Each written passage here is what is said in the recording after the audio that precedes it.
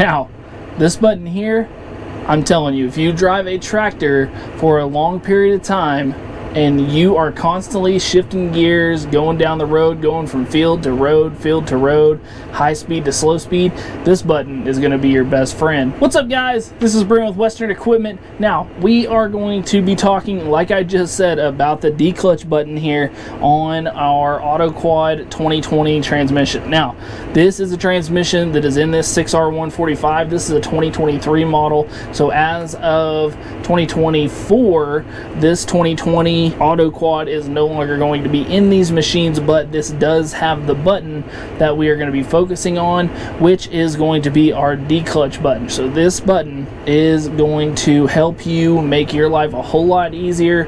Make sure that your left leg that you would normally use if you are used to driving an older machine or one that does not have this button, whenever you are changing ranges on your transmission, not gears, but whenever you are changing ranges from your A, B, C, and D, this button will allow you to just push the button here on the handle and go in and change those ranges without having to use your actual foot clutch. The next goal is to show you how to drive one of these machines using this D-clutch button.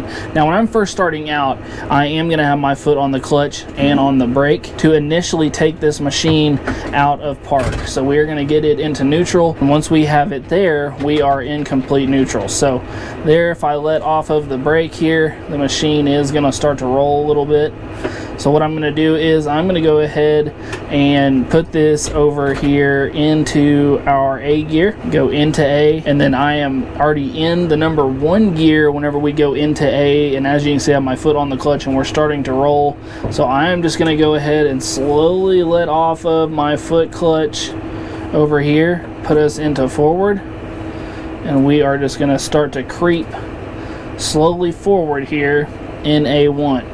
And then next thing I'm going to do is go ahead and raise my throttle up over here just like this, and I'm in A1. Now, on this transmission, our gear shift to be able to go through our 5 gears, or through our 4 gears within our 5 ranges, is actually going to be right here. So I'm going to hit that. That is going to move us up to gear 2. That is our up button. Hit it again, that moves us up to gear 3. Now, if I wanted to go ahead and change ranges right here, all I'm going to have to do is push in my D-clutch button, pull this back, let off, and then we are going to take off just like that. So now if I wanted to clutch again and go up into C, I could do that. We're going to take off. You can see the little bit of power there that we were giving off down into C.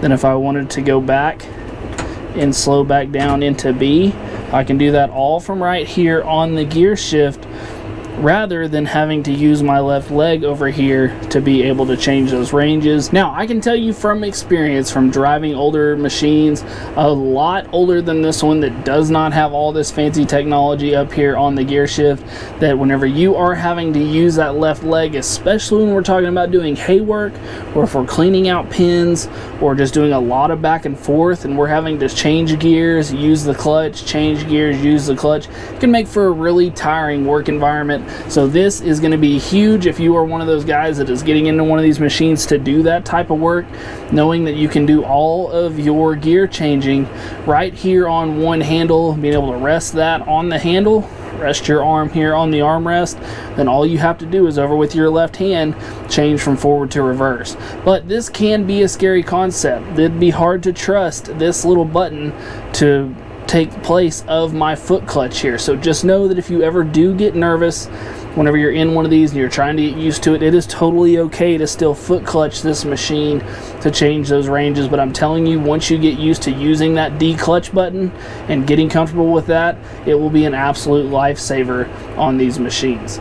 So guys, I hope this video helped you out. I hope that maybe this is something you hadn't necessarily seen before, or maybe even this is something that you've had on your machine that you were not told about whenever you bought it, and you have been foot clutching the whole time, and now you know that this little button here can take the place of that. maybe I just made your day. So hopefully one of those scenarios is true. Hopefully you liked this video. If you did, we just ask you to hit that like button and subscribe to the channel. Also guys, if you are looking for more information like this or just more videos over John Deere equipment in general, make sure to go and check out the rest of the channel. And as always guys, thanks for watching. We'll see you next time. Hey guys, make sure to check out this cool video and this one. Buy your parts right up here and subscribe right here.